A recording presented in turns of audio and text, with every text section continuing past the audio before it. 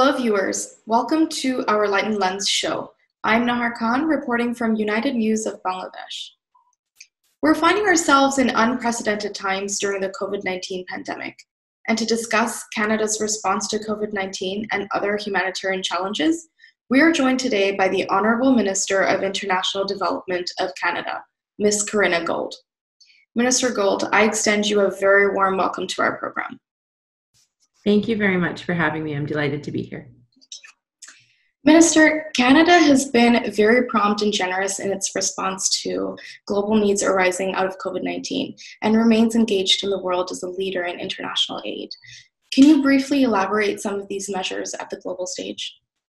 Yeah, absolutely. So at the beginning of April, I was pleased to announce Canada's initial response to the COVID-19 crisis by announcing $159.5 million to respond to both the humanitarian needs as well as vaccine development, because we know that one of the key interventions for the world will be development of vaccines.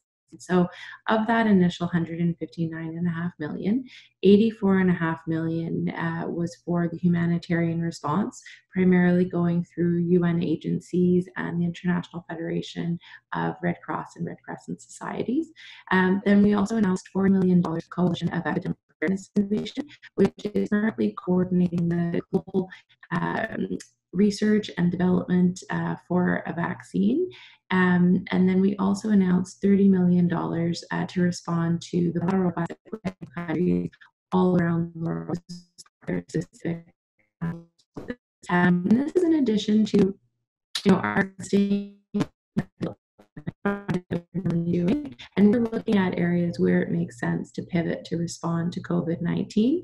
But then we also recognize that it's important to stay the course on a lot of our development areas, because just because COVID doesn't mean that challenges go away and exacerbated. And so last month, I was really pleased to announce Canada's contribution to Gavi, which is the Global Vaccine Alliance, which vaccinates hundreds of millions of children every year throughout the world against childhood diseases like typhoid and diarrhea, measles, as well as contribute to global polio eradication initiative, because we are very, very close to having eradicated polio around the world. And so we want to make sure that diseases like polio don't see resurgence because children aren't having access to the important vaccines. Absolutely. And, the Gavi Summit just took place not too long ago virtually, and, we saw many leaders congregate together, and suffice to say it was a successful congregation at a distance.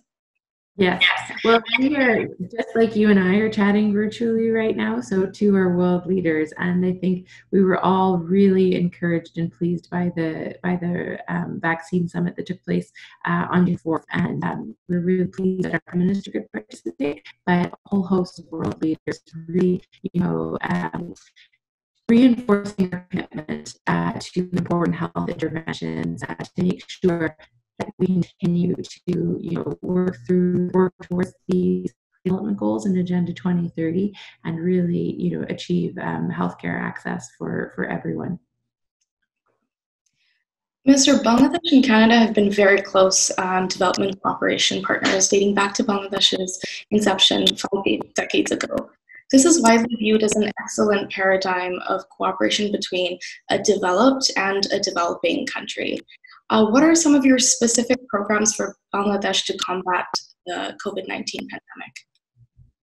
Yeah, so that's a really good question. And it's been, as you said, it's really important because Canada and Bangladesh have a very long-standing relationship and deep friendship, and we work on development in Bangladesh for a very, very long time.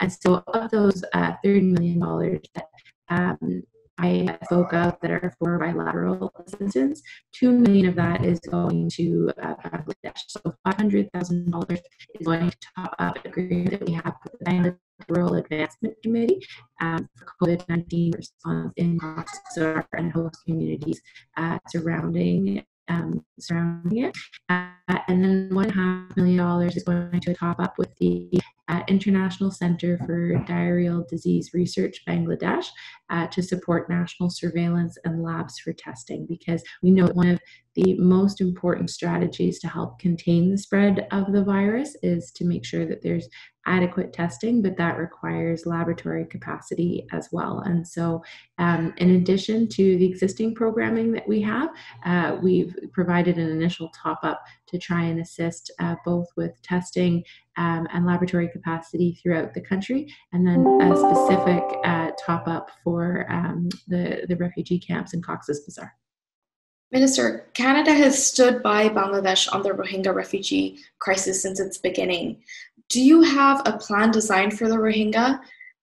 There has been much debate around the ideas of repatriation or integration. So on a broader level, what are Canada's views with regard to the solution of the Rohingya crisis? Well, I mean, at this point, we are grateful for Bangladesh for being so welcoming with the Rohingya and recognize, the extraordinary efforts that Bangladesh has taken. Of course, we remain preoccupied with the situation, and Canada has signed on to Gambia's case at the ICJ.